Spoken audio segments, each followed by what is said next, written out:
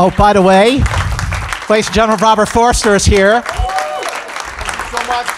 Thank you so much for being here at today's SAG-AFTRA Foundation screening of What They Had, and from what they had to what we had, what we now have this moment with this guy, Robert Forster, one of my all-time faves, one of yours too. And first of all, you know, you and I have sort of made this round a little bit for the last couple of months. What is it about this film that makes you just so proud of everything, not just your work, but working with everyone else, Elizabeth Chomko, everyone? Can people hear me, or do I need to do this? You need that. They're filming it. I will use this. You know, it's an old-fashioned movie. It's the kind of movie I grew up with. You fall into it. The next thing you know, you're in the story. It is a movie that, unlike a lot of movies, does not ask you to cry, but makes you cry. I saw it the second time I saw it. I felt a tear going down my side. I said, "Wow, Bob, you even know the story. You know this thing, and it's giving you emotion." So I know that it does to real audiences who have never seen it before. It is a beautifully written movie from a young woman who this is her first movie and her first job of direction, Elizabeth Chomko. It was. I'm with you. It was fabulous on the page. Start with that. Well, Elizabeth, you know, what was it about her, you know, first discussions with her about the story, about Bert, that resonated with you? We had a dinner the night before we started shooting. This is a tiny movie. This was a 20-day shoot in Chicago. 2 extra days or a day and a half here in L.A. shooting the stuff at the end that where the home is, where the mother is, where the turkey comes. So this is a tiny movie, and it was shot. It almost didn't start because I think as very often happens, it might have been financing, but whatever it was, we were delayed for a few days. I got this late, as very often happens. You hear actors talk about receiving scripts that have other actors' fingerprints on them. They don't send you the script anymore. You get it by email, so you don't know whose fingerprints actually are on it. But you do know when you get it very late that it is that you are coming late to the game. But I had a conversation with her at dinner the night before we were going to shoot. And maybe it was 2 nights, because the very night before all the other actors had arrived, I arrived 1 day extra early, and it didn't take much conversation. I knew what it was when I read it, and you know, just not to use foul language, but I knew that the jackass on the page was me. And it was not at all hard. No offense. And it was not at all hard to fathom what this required. Well, what is it when you look at your career? You know, what is it? Where does Bert, your character, where does he rank in your career? Oh, right at the top. Wow. I've gotten lucky several times. Listen, I feel like that guy that fell out of the 40th story window, bounced off an awning, and landed in a truck full of mattresses. They used to say that there was a punchline. Some actor was that lucky. Well, I am that lucky. In the very beginning of my career, my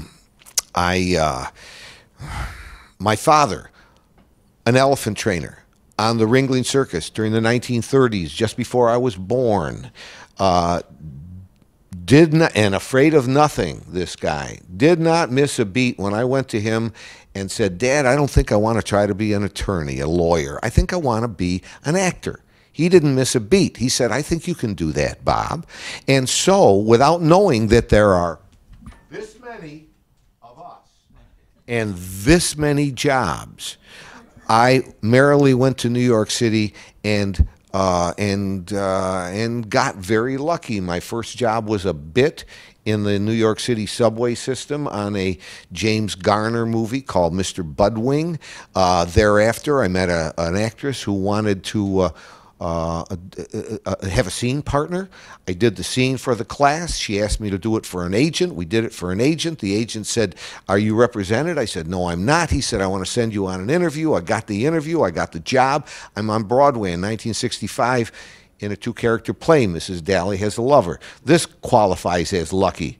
But the picture that I got from John Huston when I met him and told him I had never made a movie, and I hadn't, I said I did one Broadway play. I wasn't bad, but I don't make myself an actor. I never did a movie. I don't know how they're made. I don't know what the tricks are, but if you hire me, I will give you your money's worth. And he believed me. And gave me Reflections in a Golden Eye. This qualifies as gigantic luck. And then after my career had peaked after a few years and started to decline, it didn't stop declining for 27 years. And I was sitting in a coffee shop on Santa Monica Boulevard, and in walks Quentin Tarantino. And I had auditioned for him 5 years prior for Reservoir Dogs. And I yelled at him, and he came over and sat down, and we blah-blahed for a while. And I asked him what he was doing. He said he was doing an adaptation of Rum Punch, Elmore Leonard novel. He said, "Why don't you read it?" And I did. And 6 months after that, I walked into that same restaurant where I walk every day. I got to have a spot. And he was sitting in my seat, and as I approached the table, he lifted up this script and handed it to me and said, "Read this, see if you like it." That qualifies as really lucky. After 30 years, that was after 30 years after my first, and 20 years ago that was, but there is nothing since. Those three probably, and maybe The Descendants, where Alexander Payne gave me one of the great, and if I ever have an in memoriam one of these days, that punch in the nose will probably be the thing that they hang on to. You know, there's only a few things in a career that are that good, but this is without question the best part I have ever had. And she wrote it, and it is, you know, flawless.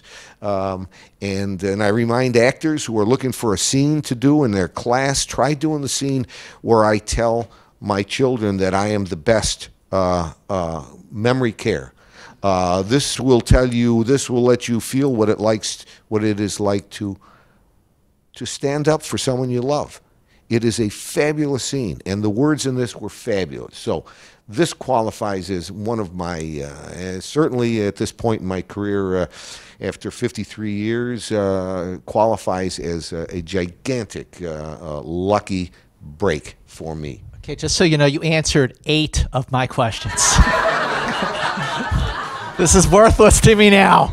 All that work, all that research. Oh, golly.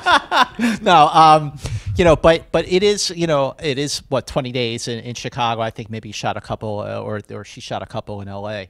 But I mean, what an amazing cast. And you know, for Blythe Danner, who I believe you'd worked with before, to work with her again, especially, you know, for her to play someone with Alzheimer's, the research that she must have done. You know, what was it like to not just to work with her, but to work with her on a role like this, where it's something that, you know, a lot of people can connect with. She claimed that she was unprepared. She claimed that she didn't know enough to do this. She claimed that that she was worried and afraid, and yet on a daily basis made great choices, delivered a character that we all understood and cared for and identified with, and she was wonderful. She was wonderful to work with, and what? Oh God, I have a good story about an acting lesson I got from a painter, which reminds me that on her first day she did great stuff. But I was sitting in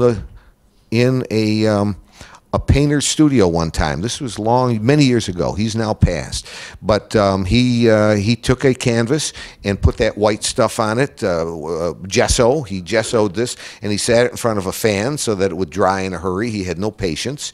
And eventually he put it up on an easel, and he grabbed one of his long brushes, little tight bristles, and he broke through a glob of oil paint that was on a piece of glass, and then he squirted some more So he had two colors on that brush, and he stood in front of the easel for a long time before he finally took a line from the upper right-hand corner and went all the way down diagonally, and close to the end, he did zzz like that. And I remind actors, what a lesson it was for me. I remind actors that on the first day, your first stroke has got to be strong and secure and has got to include the details, because you will never address that stroke again. She, for her part, addressed that first day, and I don't remember what her first thing was. Might have been something simple, but whatever it was, it contained the details that she then built upon for the rest of the movie. She was a real person and a real character, and gave it her all, even though she claimed to be unprepared to start. And that is what actors do on the first day. They are unprepared to start, but got to start anyway. And they have to deliver a strong and confident stroke and include the detail that will be there, because you will never address that stroke again. Masterclass, ladies and gentlemen. Feels like one of the things that really lends the authenticity of this family is that the simplicity of the production, you know, and just sort of like being in the house together, all of you together, you know, having some time to prep and to get to know each other a little. I mean, obviously you knew Blythe, but Hilary and Michael Shannon, and just like how did you start to feel the rhythm of the family dynamic that we wound up seeing on the big screen? Actors, we're all actors, yes, pretty close. Well, actors do what actors do. They arrive on a set. They do not know the other people very often. You don't know who's who, and you must achieve immediate intimacy, and do. That's the actor's job. You immediately find the intimacy that you know is in the script that you've got to grab hold of and do.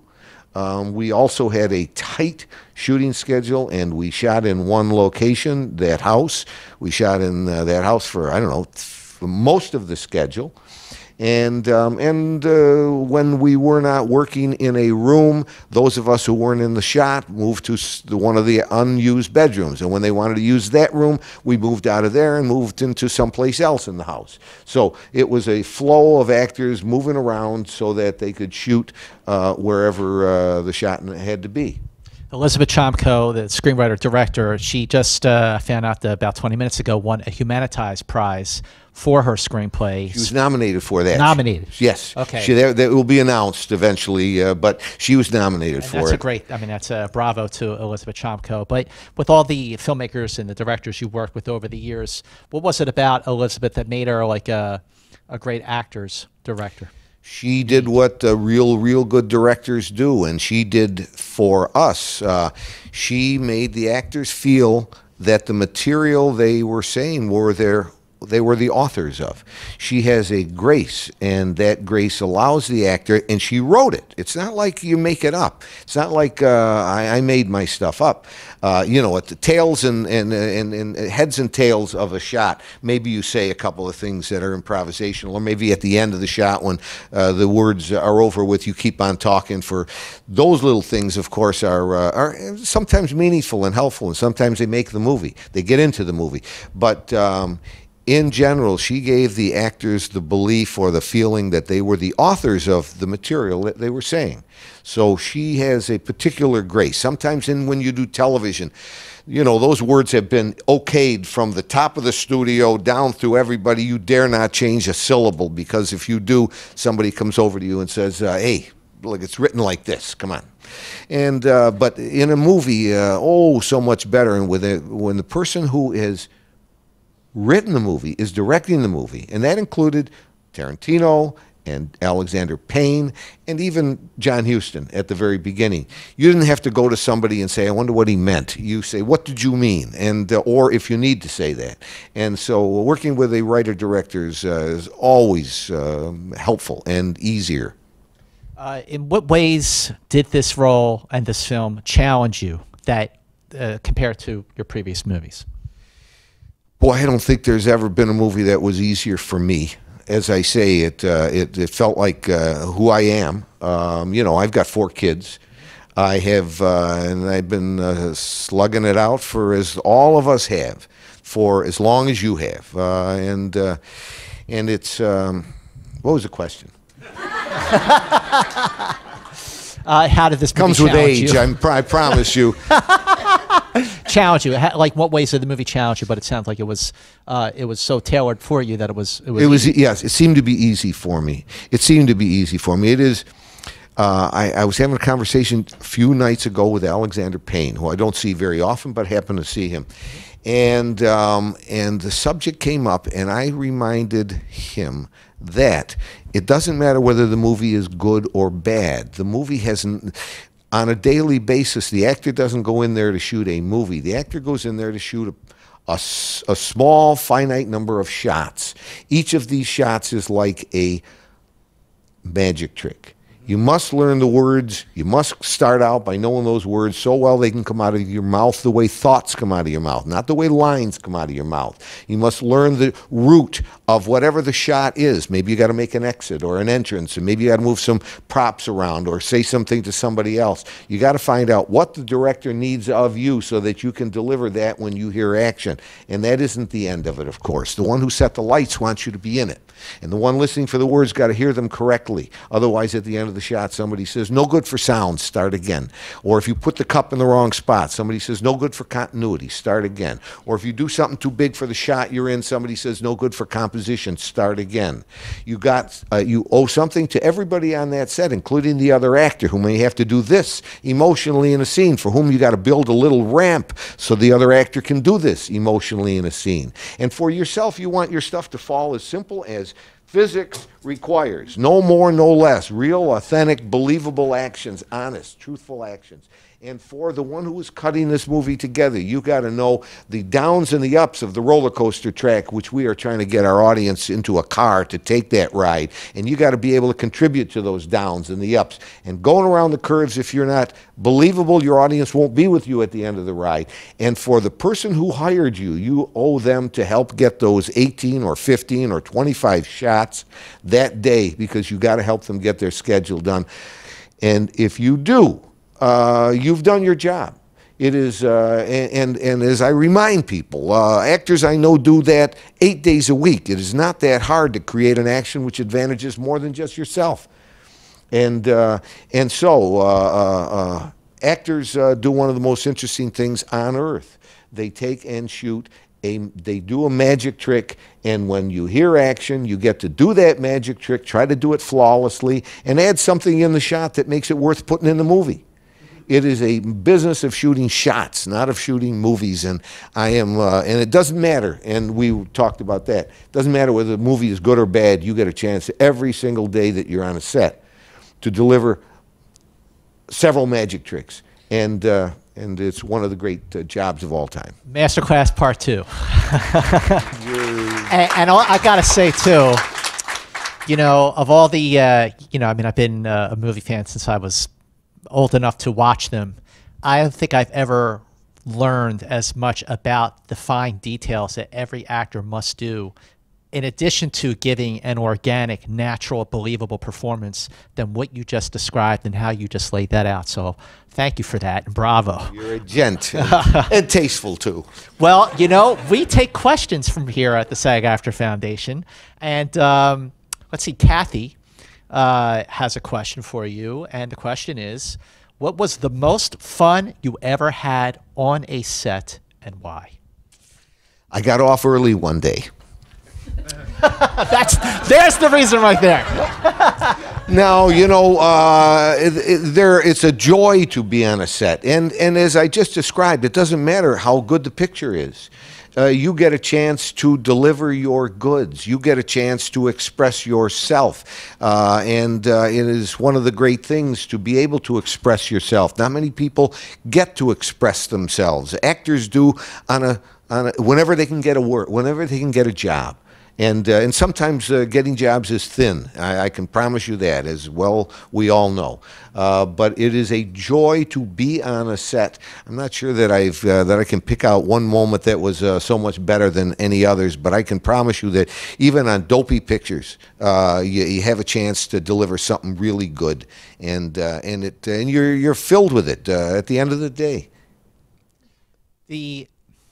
Listen, I know you answered a bunch of my questions early on, but I just had some movies that you've done over the years that I just wanted to, if you just share like an anecdote. It could be anything. It could be how proud you are of the performance. It could be how much you love the director, you love your co-star. Maybe the donuts and craft services were really great.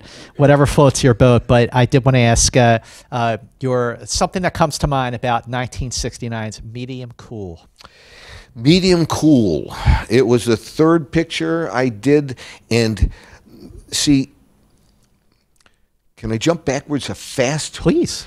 My first lesson about acting in front of a camera was from John Huston. Once I had explained to him that I hadn't made a movie, and I said, I will give you your money worth if you hire me, and they hired me right away. I didn't know they worked that fast. But about a week later, the agents arranged a telephone call between me and this John Huston.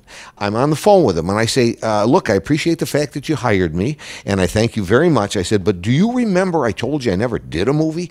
He says, I remember. I said, well, and reading my mind, he said, I'll give you some instruction. True to form, I asked him every time I saw him until the very morning we started shooting, when he finally said to me, and I'm telling you, I asked him and I read the script and I begged him to give me, at the morning that we started shooting, I got out of the car. He said, now's the time, Bobby. She said, go take a look through the lens. I walked over to the camera. The cameraman stepped aside. I looked through the lens, and I turned back to Huston, and he said, you know how they hold their fingers? He said, those are the frame lines.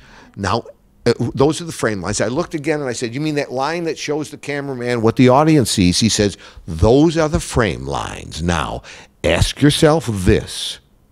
What needs to be there? He gave me the responsibility and the authority to put what was necessary inside the frame. When I got to Medium Cool, I realized that they do not always write it on the page. One day, and early on in the shoot, Haskell Wexler said, all right, today we're going to shoot. I was playing a news cameraman. He said, today we're going to shoot an interview with a rich lady in a certain place. And I said, and after a few seconds of, I don't know that scene, I said, have you got paper on that? He said, oh, no, make it up. That's when I realized that you do not always get it written out for you, and it gave me an opportunity, and I'm telling you, the movie script was this long. We shot that much. It was a lot of catch as catch can, improvisation. I did a scene at the table where I talked to him about being a CYO boxer. The next thing I know, he said, we're going to work in a boxing gym. He created a rig that, so that he was a cameraman. He was a great cameraman. And he created a rig so that I could hit the plexiglass. The camera was behind it. He made that day into something very interesting and very special. On that day, by the way, Cassius Clay, he was Cassius Clay still, walked out, that was his gym, Muhammad Ali, but he walked up into that fight gym in Chicago. It's just one little moment of that movie. I said to him, why don't you be in our movie? He said, hey man, if I'm in your movie, I'm going to have to get top billing. True to form. True, yes. But that was a movie in which I realized that they didn't always write it for you on the page, and that you sometimes had to, and you had to bring a frame of reference to what you were doing, so that in case there was a moment when there were no words written for you, you could, continue it or start it. and it gave me great liberty. Once I started doing television, I realized they smack you when you do that.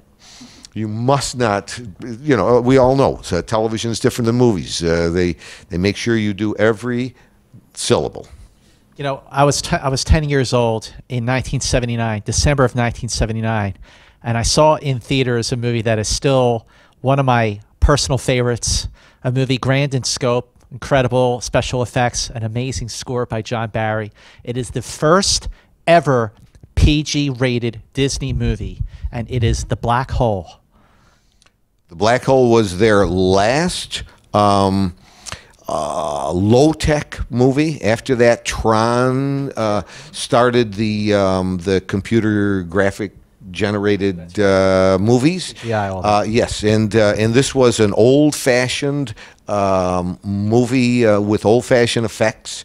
The weightlessness were guys under the frame on a teeter-totter with the little guys doing this below the frame so that it looked like they were weightless, and wires and stuff like that. But I can tell you this, that when I first read it and recognized that The Black Hole was really 20,000 Leagues Under the Sea, one of my favorite movies, favorite stories ever, the Jules Verne story, 20,000 Leagues Under the Sea, up in space. Wow. And I was getting to play the captain. Wow. wow. Oh, it was a huge wow. Yeah. And well, not that it's at all important, but they had us in a one-piece jumpsuit. And they washed them every weekend. And every weekend every Monday, they were tighter and tighter and tighter. And so, if you ever look at that movie again and you say to yourself, geez, what's that guy doing? You know, gaining weight or what? I can tell you that they finally had to make a second costume. I'm going home today and I'm watching it. That was the longest steady job I ever had. It shot for 6 months, exactly 6 months, 26 weeks. And as I say, we never got off Earth, but we were in a Disney stage for 6 months, 7 in the morning till 7 at night, exact, steady. Yeah, Maximilian's show was terrific. Maximilian was terrific. Borgnine was terrific. Borgnine taught me a lot of things, but you know, he was the kind of guy who, if there was something that needed doing, he grabbed it. He picked it up. He grabbed a broom. This guy showed me what a really confident actor does. He does not have only one job. He has any job that he can see that needs to be done. Yes, he was a fabulous guy.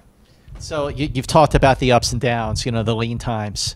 When you went through that lean time before Jackie Brown, before Tarantino, before that diner meeting and that chat, how did you persevere? How did you, you know, did you ever get to a point where you say, yeah, maybe I'll switch careers? Like, how did you persevere and stay the course? Thank you. First of all, everybody here knows you learn how to hold your breath. You learn how to and there are only 2 rules of money. Rule number 1, it doesn't matter how little you got, you can survive on it. Rule number 2, it doesn't matter how much you got, you can spend it all and be in trouble. Everybody, doesn't matter what level you're at, has got the same floor and the same ceiling.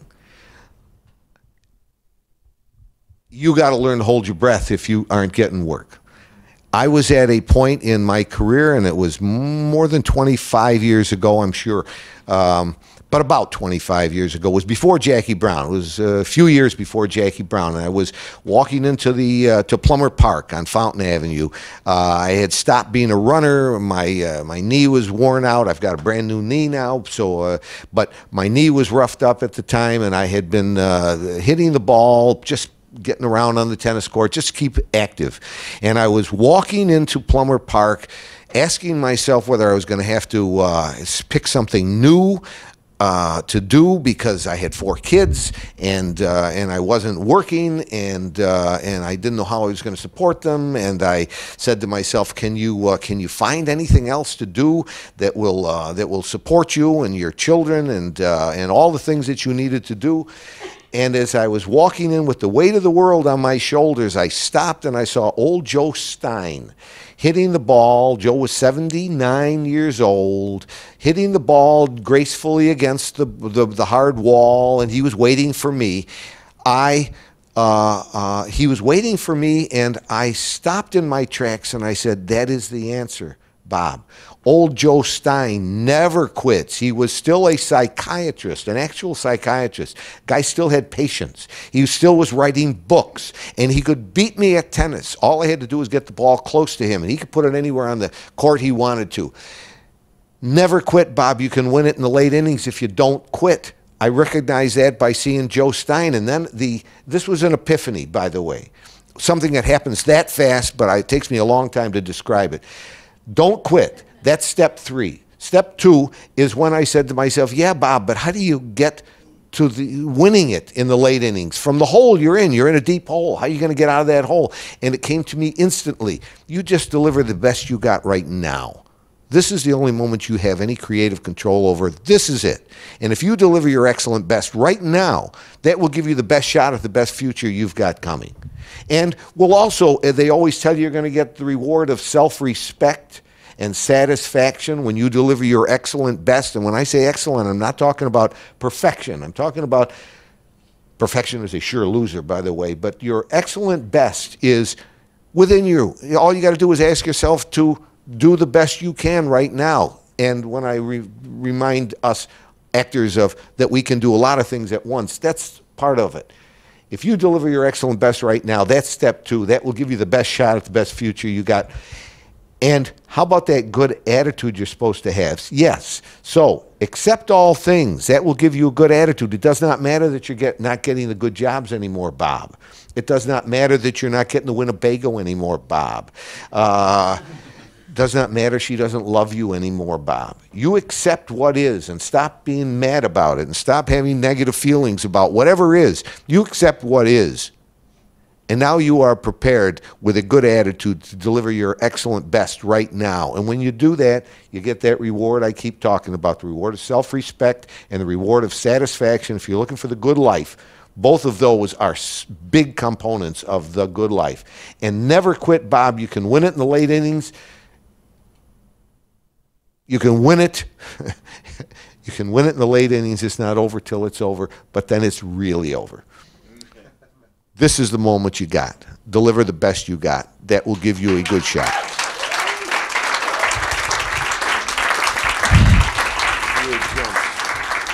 As with before, you skipped ahead to my next question, which was, what was the best advice you ever got?